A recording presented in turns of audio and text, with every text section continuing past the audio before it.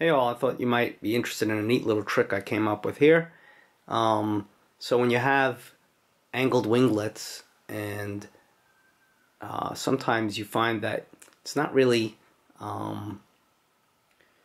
yawing into the turn as much as you would like. It's kind of slipping in the middle of the turn. So what I did was here is I have kind of an aileron, if you want to think of it, on the angled winglet, and then it's just free floating.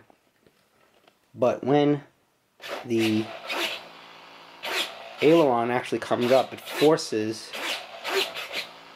that angled winglet up, and the same thing on the other side, so that basically you have drag on that side of the wing, and forcing that nose to slew into the direction of the turn as you would like. Nothing incredibly exciting there, but a very, very simple mechanical solution. Thanks. Bye.